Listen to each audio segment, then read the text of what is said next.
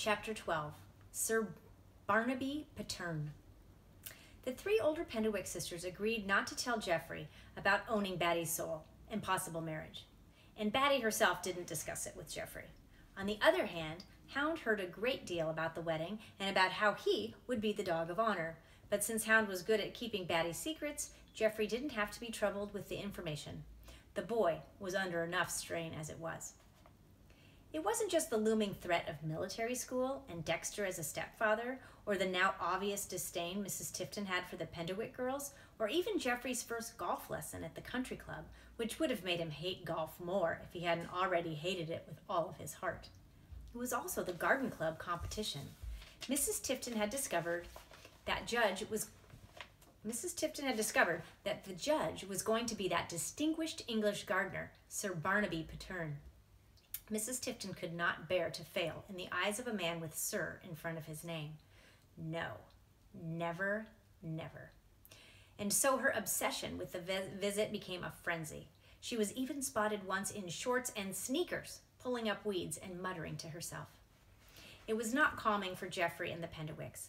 As much as they could, they stayed on the cottage side of the hedge, waiting impatiently. After all, the Penderwicks were leaving Arundel at the end of the week, until the garden club competition had come and gone.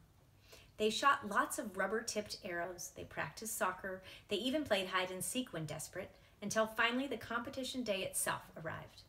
Now all they had to do was stay away from the gardens for one more day, let Mrs. Tifton win her prize from Sir What's-His-Name, and then everything would go back to normal. "You're late. You're supposed to be here for breakfast," said Skye to Geoffrey, who had just arrived. She and Jane were sitting on the cottage porch. "We saved you some." Jane pointed to a plate of cold blueberry pancakes. "I had to wait until I could sneak out of the house," said Geoffrey, pulling a pamphlet out of his pocket and handing it to Skye. "Pensy Military Academy, where boys become men and men become soldiers," said Skye, reading from the pamphlet. "Look at that poor kid." Jane pointed to a photograph of a young boy standing stiff as a ramrod in a tight blue military uniform. "And check out the list of courses on the back," said Geoffrey. "There's no music except for the brass marching band. I'd die there. Go nuts and die." "Darn that Dexter. Double darn that lousy, rotten, no-good creep," said Skye. Rosalind and Batty came out onto the porch just in time to catch the end of Skye's outburst. "Talking about Dexter again?" said Rosalind. "Obviously," said Jane. "Rrrr," said Skye. "I've been thinking, it's not that I mind going away to school, especially after Mother marries Dexter." Geoffrey shuddered. "But why not send me where I'd be happy? I know a kid whose sister goes to boarding school in Boston just so she can take viola classes at the New England Conservatory of Music on Saturdays. I'd really like something like that." "Geoffrey, you've simply got to talk to your mother about this," said Rosalind. "How can I?" Geoffrey cried out. "She hasn't even told me about marrying Dexter yet." "Rrrr," Skye said again. "Poor Geoffrey." Batty put her little hand on his cheek. Rosalind and I are going to hunt for dandelion leaves for Yaz and Carla, because rabbits love dandelion leaves, Cagney says. "Come with us. It'll be fun." "He can't," said Skye. "We need him for soccer." "Another time, Batty Cakes," said Geoffrey. "Skye and Jane, make sure you stay on this side of the hedge for the next several hours," said Rosalind. "Churchy called to remind us that the garden club people are arriving soon." "You already told us that," said Skye. "I'm telling you again. Daddy's keeping Hound inside with him at least until after lunch. We can't go into the gardens until we're sure those people are gone, okay?" No one answered. Skye and Jane were studying the Pensy pamphlet, and Geoffrey was moodily devouring cold blueberry pancakes. Rosalind raised her voice. "Skye! Jane! Make sure you stay away from Arundel Hall until the garden competition is over, and don't forget about being ladies or gentlemen or whatever." "We know, Rosalind," said Jane. "Really, we do," said Geoffrey. "We've been good for days," said Skye. "We wouldn't be silly enough to mess it up now." "Because Mrs. Tifton," said Rosalind. "We'll be fine. Don't worry about it." "Come on, Rosalind." Batty tugged at her hand. "We promised Cagney." And Rosalind let Batty pull her away. "Listen," said Jane, her nose still in the pamphlet. "At Pensy, we build strong moral character through hard work, strict discipline, and rigorous physical activity." I can't stand any more of that. Jeffrey snatched the pamphlet and threw it onto the porch. Let's play soccer. It was Sky's turn to pick the drill. She chose 2-on-1 slaughter, a combination of cross-country running, guerrilla warfare, and monkey in the middle, perfect for rough terrain like the land around the cottage, with all of its trees and long grasses. It was even better with 2 balls, which they now had, as Mr. Penderwick had repaired the one bitten by hound. Jeffrey's ball had been christened Dexter days ago. Now Sky spat on the other one, officially naming it Pensy Military Academy, and kicked it into the air. 2-on-1 slaughter had begun. Jeffrey was a wild man that day, attacking the balls with a fury the other 2 had not yet seen. He gained control of the Pensy ball every chance he got and slammed it into trees, over rocks, anything he could find, until the girls thought the ball would explode. Not that Sky was all that civilized. Her blood was boiling over Jeffrey's possible fate, and while she couldn't punish Dexter for his part in it, she certainly could punish the Dexter ball. But Jane was the worst of the 3. The combination of worry about Jeffrey and 2-on-1 slaughter brought out her most aggressive side, so much so that she needed to become someone a lot tougher than herself, tougher even than Sabrina Starr, to get through it. That's where Mick Hart came in. Mick Hart, the oh-so-talented centre for Manchester, England, dreamt up by Jane 6 months earlier after a terrible game in which she was pummeled by a fullback twice her size. When Jane was Mick, she felt no pain. She could maneuver around any fullback on the face of the earth. She was adored by fans and teammates alike, and she had a big mouth. The big mouth was Jane's favorite part. "Fish head!" she shouted over and over. "Knave! Churl!" For a while, Sky was working too hard to care about the insults. Tripped by a jutting tree root, she fumbled, ended up as the monkey without a ball, then had to struggle mightily to intercept either Dexter or Pensy as they whizzed by her again and again. But Jane and Jeffrey were both at the top of their game, and the balls eluded her, and her frustration grew. "What's the matter, Sky?" taunted Jeffrey, neatly kicking Dexter over her head to Jane. "Not a thing." Sky spun around, just missing Pensy as it zipped past on its way to Jeffrey. "Gooseberry louse!" shouted Jane with great glee. "Silly git!" Finally, that was too much.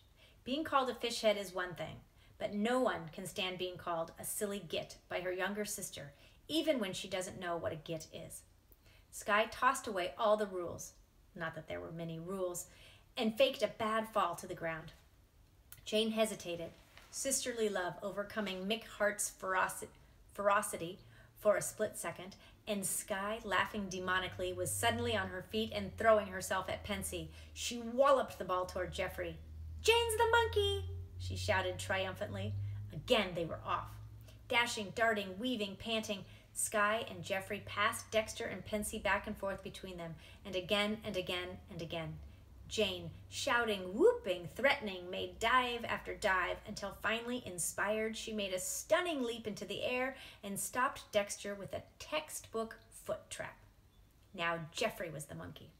He positioned himself between the 2 sisters, determined to get back into the game. But Jane and Sky were suddenly the perfect team.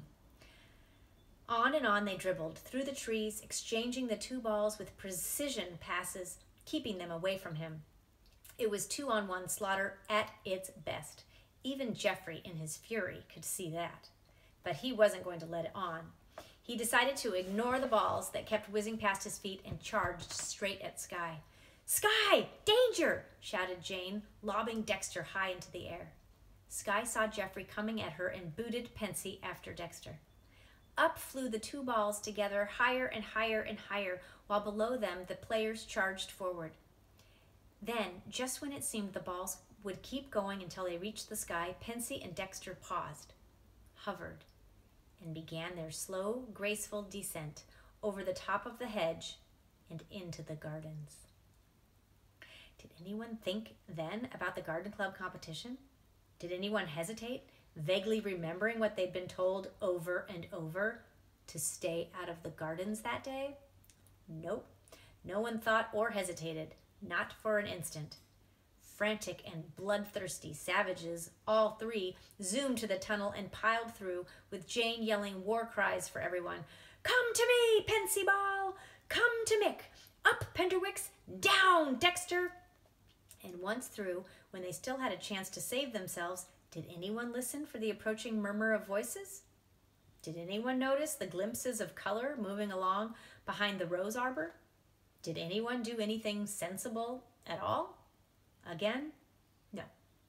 They had ears only for Jane's shouting and eyes only for the soccer balls landing, still in perfect synchronization, in front of the marble thunderbolt man, then bouncing and bouncing again, heading directly for the urn where Sky had hidden on her first day, an urn now full of glorious, lush, blooming pink jasmine.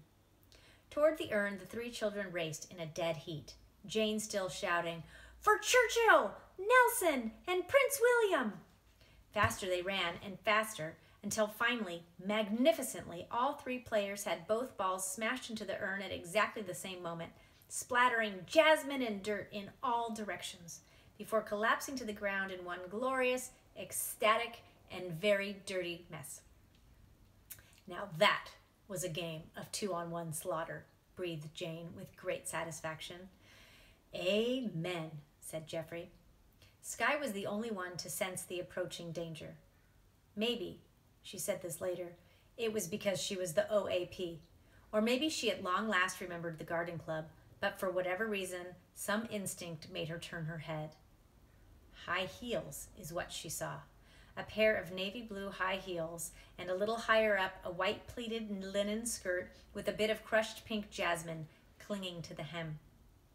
That wasn't all. Next to the high heels was a pair of man's leather loafers, much too classy, too European for Dexter to wear. And still, that wasn't all, for behind the high heels and loafers were yet more high heels. A whole platoon's worth of high heels, a whole army's worth. Geoffrey? Sky spoke softly, but with great urgency. He was too busy poking Jane to pay attention. What is a git anyway? A git is, Geoffrey, said Sky again, staring helplessly at the hordes of advancing shoes. Jane? A thoroughly useless person. Isn't it a great word? I found it in Daddy's Oxford English Dictionary. Jane put on Mick Hart's thick accent. I say, that bloke Dexter is most definitely a... Sky slapped her hand over Jane's mouth. Hello, Mrs. Tifton, she said in a desperate display of bravado. How's the competition going? There had been bad moments at Arundel, and there were more to come, but the total badness of this moment lived in the girls' memories for a long time. They and Geoffrey untangled themselves and struggled to their feet, feeling like they were about to face a firing squad, one that had every right to shoot them.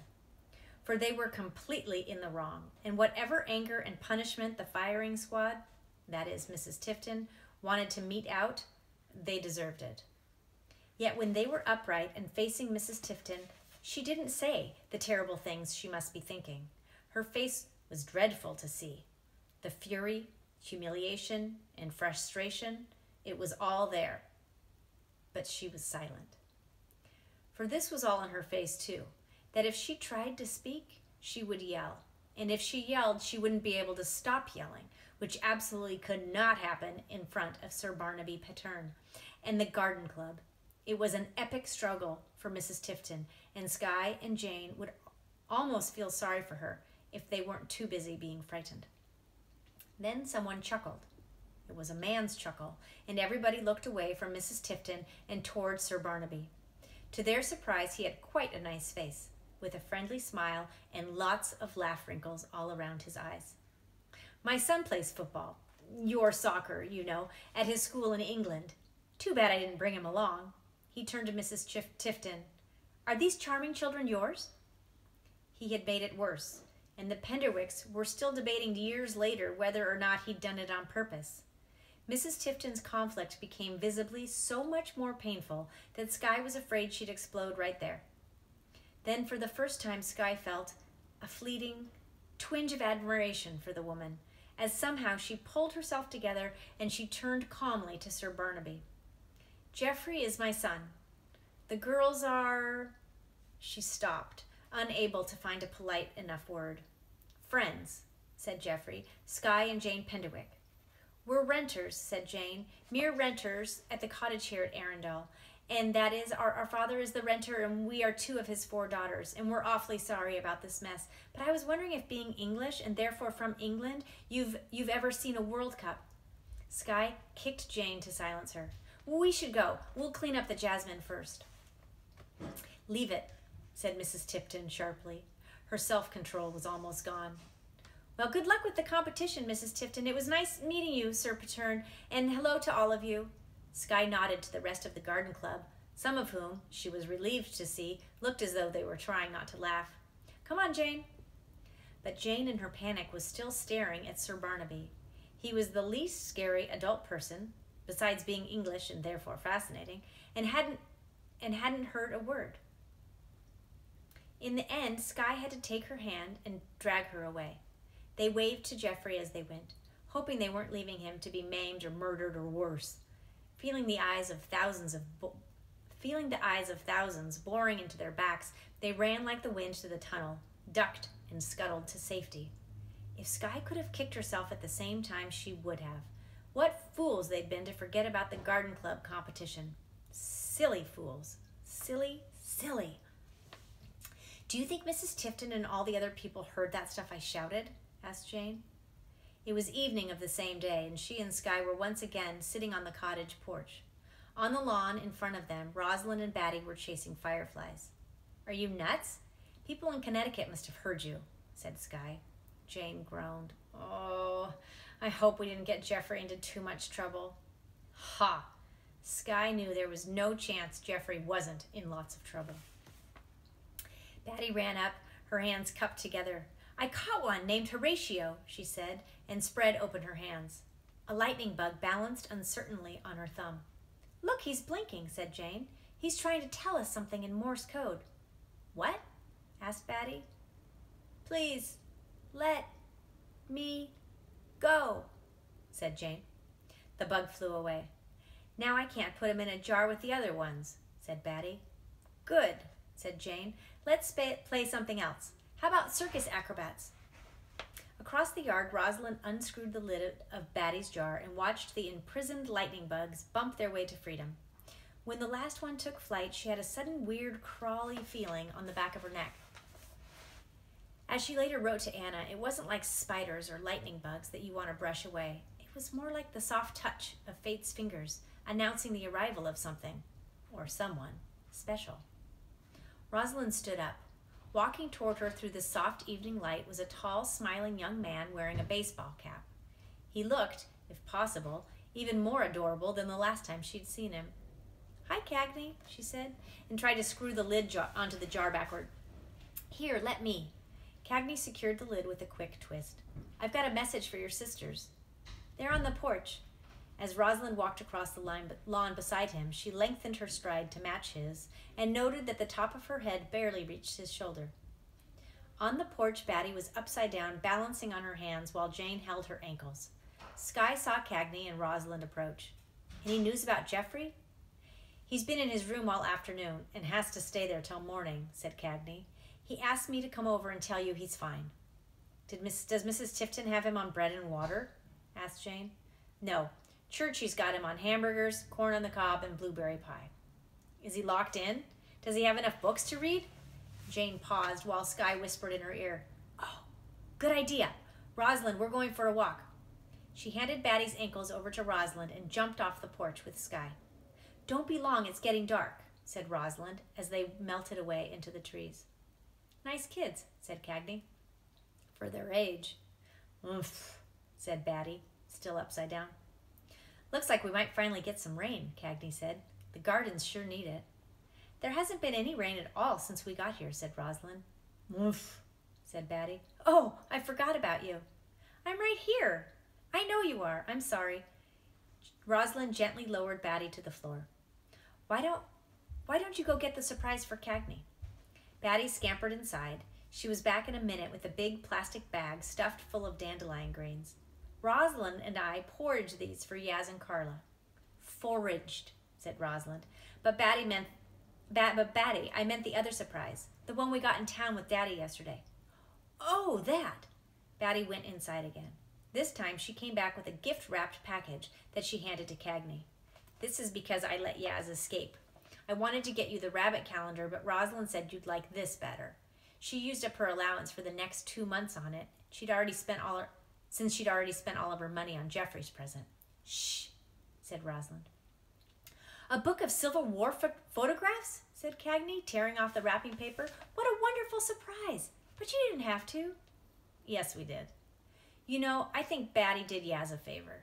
He stopped trying to escape all the time. He won't even go near the door. But thanks, Rosalind. This was very thoughtful. Let's catch more lightning bugs, said Batty. It's time for you to get ready for bed, said Rosalind. I'll be up there in a few minutes for a story. I need a bath first. You just had one last night. My feet are dirty again. Batty slid one foot out of its sandal and held it up between Rosalind and Cagney. It was indeed dirty. Okay, you need a bath, said Rosalind. Ask Daddy to run the water for you, and I'll be inside soon to help with the rinsing and the drying. I want you to run the water. Rosalind glanced at Cagney. He was paging through his new book, holding it close to his eyes to see the pictures in the fading light. She gave him until the count of 3 to look away from the Civil War and over at her. 1, 2, 3. She sighed and said, We have to go inside now, Cagney. Good night. Only then did he look at Rosalind. Good night, and thanks for the book and the dandelions. Rosalind took Batty's hand and led her into the house. I still think he would have liked that rabbit calendar better, said Batty. Thank goodness Cagney installed a rope ladder, said Jane to Skye. They were underneath the big tree outside Geoffrey's room, and Skye was untying a length of twine from a nail hammered into the tree trunk. Geoffrey showed me how it works the other day. This twine is keeping the ladder rolled up in the tree. You undo the knot, let go of the twine, and the ladder falls down. There's another knot up at the top if someone's trying to get down instead of up. Ouch! The ladder had fallen on Jane's head. You weren't supposed to stand right under it. You could have told me that before. Climb. They clambered to the top of the rope ladder and eased themselves carefully onto the lowest tree branch, the one where they had gotten stuck their first week at the cottage. Jane looked straight up. The daylight was gone, and thick clouds were hiding the moon and the stars. All she could see were the black branches against an almost black sky. Scared to climb in the dark? Said Skye. Fear never stops, Sabrina Starr. When we get further up, we'll have the light from Geoffrey's window. Skye pointed to a rectangle of light high up in the house. Hark! I hear music. Skye tipped her head to listen. It's Geoffrey. The boy poured his misery and loneliness into his beloved piano, said Jane. Good line, she thought. But too late for my book. She'd already begun Sabrina Starr's rescue scene, complete with bow and arrow, and there was no way Arthur could take a piano along on that hot air balloon ride. Of course, she could go back and add the misery and loneliness line to a previous chapter, but Jane hated to revise. She believed in sticking with her original creative vision. Climb, said Skye. Slowly and carefully, they hauled themselves up the tree higher and higher until they reached the branch outside Geoffrey's window. They peered into his room. He was sitting slumped on the piano stool, no longer playing, just staring into space. Psst, said Jane. He jumped up and ran to the window. What are you doing here? Cagney said you were okay, but we felt guilty and we wanted to see you. We're really sorry, said Skye. It was idiotic to forget about the competition. It wasn't your job to remember, said Geoffrey. I live here. I guess so, but if we had been distracting you, especially Jane, with pretending she was Mick Hart, honest, it's okay. It's not okay. Skye pulled the Pensy pamphlet out of her pocket and handed it to Geoffrey. Anyway, you left this on the porch. I should have thrown it down the toilet, said Geoffrey. Can you come inside? We'd better not, said Skye. It's late and Daddy will be looking for us soon. What did your mother say to you after all those people left? Asked Jane. She yelled, all about how I don't care about her feelings anymore. I do care. She's my mother. We know, said Jane. Then she found out Arundel got second place in the competition, and then she yelled at me all over again. Mrs. Robinette got first place, said Geoffrey. That really killed my mother. She kept talking about me needing more discipline. She didn't say anything about going to Pensy this year, did she? Said Skye. No, but she hinted that she and Dexter have a lot to talk about tonight. That doesn't sound good. Geoffrey turned his head, listening. I hear someone coming. You'd better go. See you in the morning, said Jane.